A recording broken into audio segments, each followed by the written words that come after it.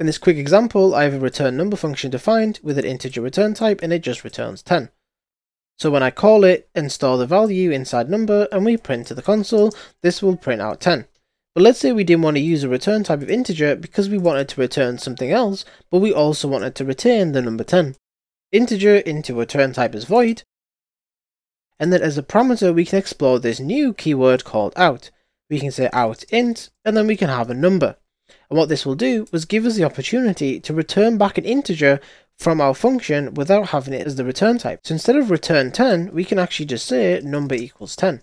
And what that will do now is our function has no syntax errors. As you can see, there's no red underlines. But we have a red underline here. We can't directly assign the value to it because there's no return type. As it says, void. So what we can do instead is we can call return number, and in the brackets, we could say out int num. So now we've just created a local variable called num. What we could do alternatively, if it works better for you, is you can declare number with the value 0, and then you could take the word int out, and you can say when the return number finishes, it will place the value inside num.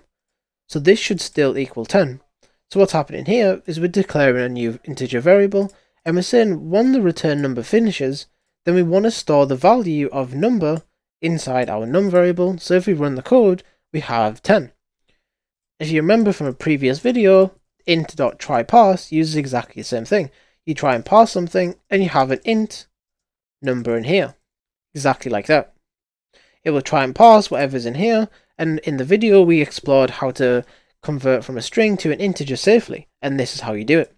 And their exact example in the try parse, they actually return a bool. The bool represents whether the conversion has been successfully converted or not. So let's try and make a function that's similar to how try parse works. So if you assume we had something like a list of strings that was like a shopping list, and let's just say we had two options in here, coffee and milk, and let's just keep the list short.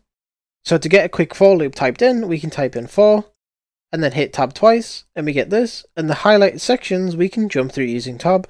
So if we press tab once, then we go to the length, and the length in this case is the shopping list.count, and then inside the parentheses we can actually just do a search. So in order to be able to search, we can do if the shopping list brackets I, because we're talking about the index here, and we can say to lower just so we don't have to deal with lowercase, and we say dot equals, and then let's just have something static typed in like coffee.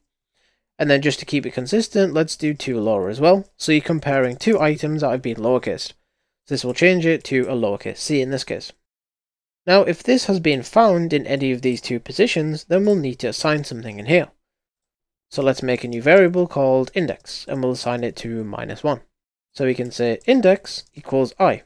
I is whatever position we're currently up to in the for loop. And after we've finished our for loop, we can say if the index is greater than -1, because we've initialized it to -1. And if it's been changed by this line of code, then because the for loop starts at 0, then this condition should always be true.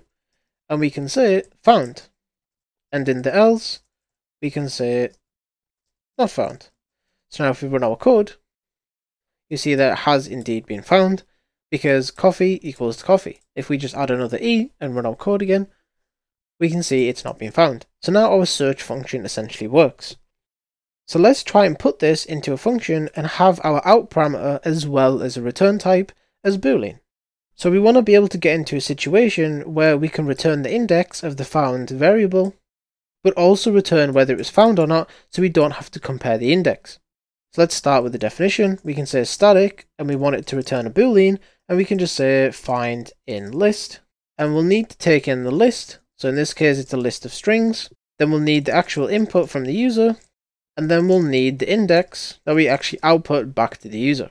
So there's our basic setup. So let's try and port this code over now. So if we just copy all of this straight inside, and we don't need to declare the integer index anymore, so we just have to assign it because we've already got the variable up here. So let's just assign the integer index because that's our first thing to do. And we don't have a shopping list anymore because our parameter is called list. So let's copy and paste that in. And then we're not going to be using a static coffee because now we have our string input. So let's replace that with input. And then this stays the same. Instead of having an if statement to decide whether it's been found or not, the best way to do it, because we'll return a boolean, is to actually return a boolean that we've created. So we can say bool found equals false. And if we found it in here, we could say found equals true. And then we can remove all these lines of code, and then we can simply just do return found.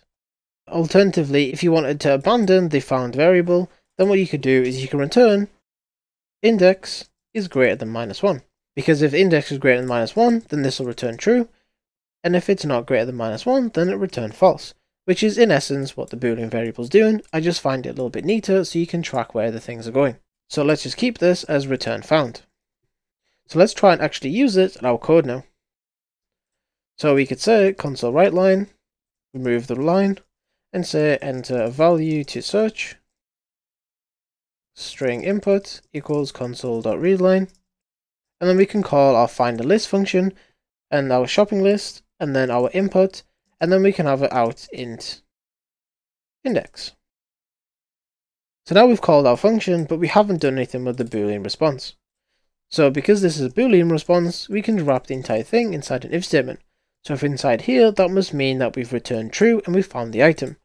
So we can say found item 0 at index 1, and then comment the limited list. So found item, so the found item input that the users typed in, and then the index is that index variable, and then else we can just say console write line not found. Now let's see how a search function works. Select a value to search, coffee, and it can be a lowercase because we're using our two low functions, and it says found item coffee at index 0. And let's rerun it and just try milk. There we go, it's found at index 1, and remember the indexes are 0 base, not 1 base, so coffee was the first option and milk was the second one. So let's just have a quick recap. We started the video by explaining how to use the out keyword to just return a simple variable instead of using the return type. And you can do this as shown here. We can have it int num equals 0, and then we can output the value into our integer variable.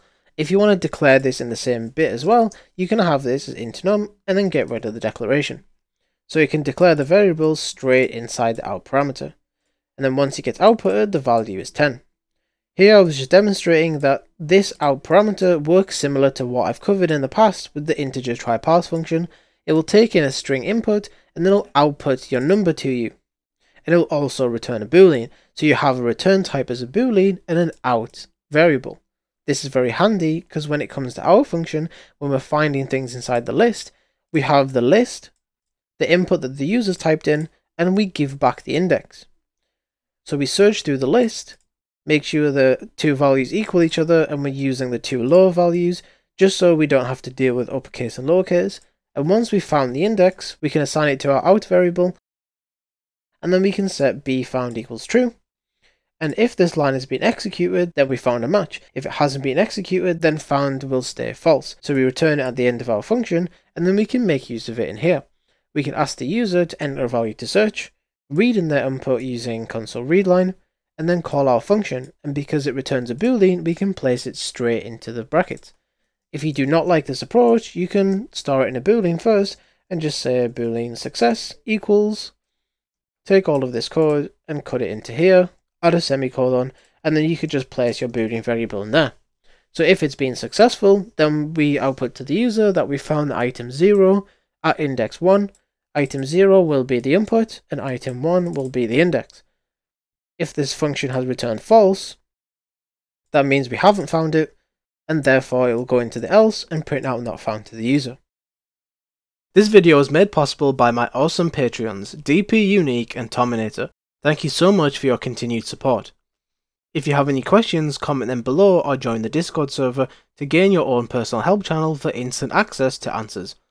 I'm currently creating my C# course, or it could already be finished by the time you see this, so please make sure to check the banners above or the description as the link may already be there. The course will cover tutorials, tasks, exercises, and projects in order for you to never enter tutorial hell and be able to write amazing programs all on your own. I'll be providing discount for my subscribers and Patreons, so if this interests you, make sure you subscribe and stay up to date with the channel. I'll see you in the next one.